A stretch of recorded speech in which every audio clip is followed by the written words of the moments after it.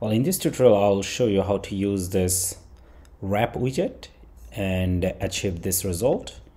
Okay, well, most of the result would be like displaying or creating small buttons like this. A lot of them could be achieved through list view builder as well as with other widgets together, but I find wrap is quite convenient and easy. Okay, yeah, so while wrap put things or buttons or your widgets or items either in horizontal or vertical. Okay, that's how it does. Well, first it takes a property which is quite important, which is called children. Okay, now within children you can put anything you like. Okay, so for example, you want to put text over here, say hello. Okay, now I'll go ahead and run it. Well, I will say hello. Now I can copy hello a few more times and you will see say hello once again there. Well, if I copy them again and again a lot more times, okay, now you will see a lot of different hellos, but they are all horizontally, but we can change them to vertical. Okay, so here we can set up one property. If you hover over on it, you will see direction axis horizontal. So this is the default value. So here we could do axis direction axis vertical. Okay, now it laid out vertically. Anyway, so of course we don't want to achieve this result or this thing. I want to show you how to achieve this one pretty much like that. Okay, but now with this we're clear how to use wrap. Okay, but of course we can optimize it more. So first thing I'll do, I'll go ahead and delete this.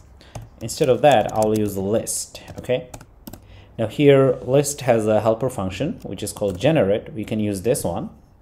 Okay, now within it, say for example I will use length 3. Now over here we can return anything we want.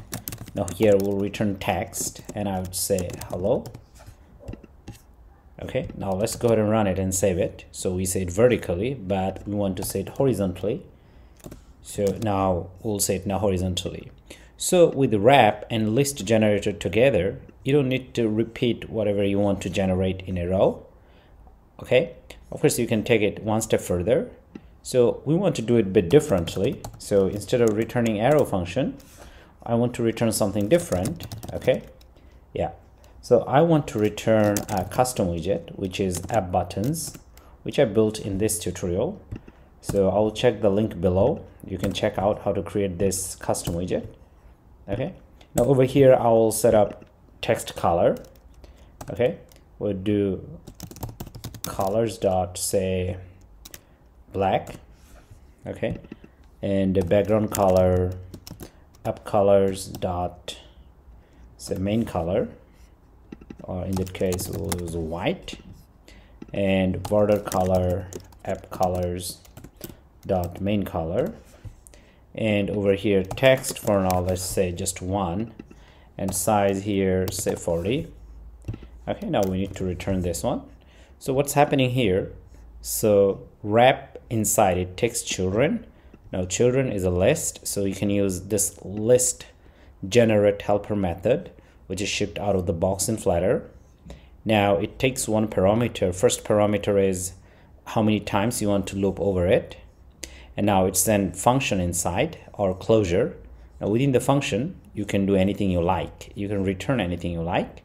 Okay, now we'll run it. Now we will see these 3 buttons that appeared. Well, once again, if you don't know how to create this custom widget button, check out the link in the video description.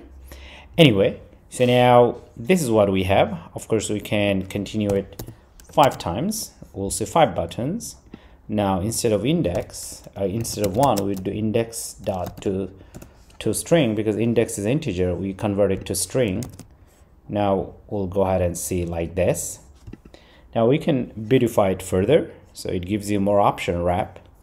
So what we could do, we can wrap this app button around a container.